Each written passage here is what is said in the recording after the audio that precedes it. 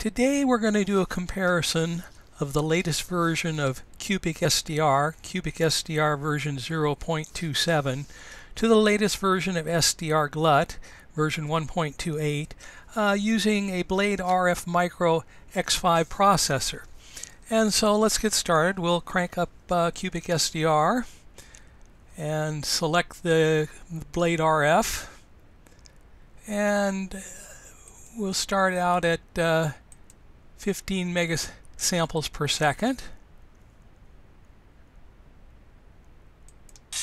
And there it's working nicely at 15 megasamples per second.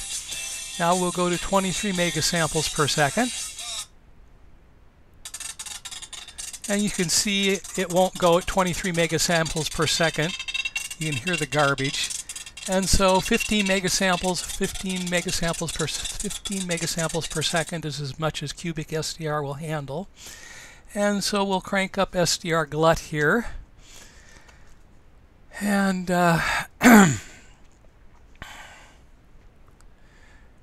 pick the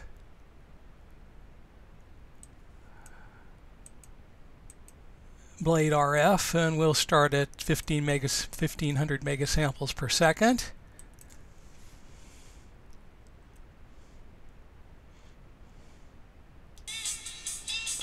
And so it does 15 megasamples per second quite nicely. And so we'll just we'll skip to 30 megasamples per second on it. And you can see it's doing 30 megasamples per second quite nicely. And we'll go up to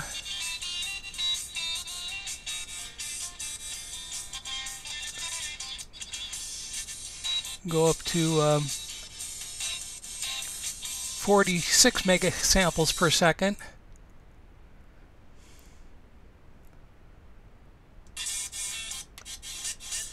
And it's getting a little bit of droppage, so I have to increase the number of audio threads to give it more processing power. And so now it's doing the 46 megasamples per second quite nicely. And we'll just go ahead and try the 60 megasamples per second, 61 megasamples per second. And you can see it won't do the 61 megasamples per second. And so there you are. The comparison is the CubicSDR will run 15 megasamples per second, and the CubicSDR or SdrGlut nicely does the 46 megasamples per second. So that's your comparison.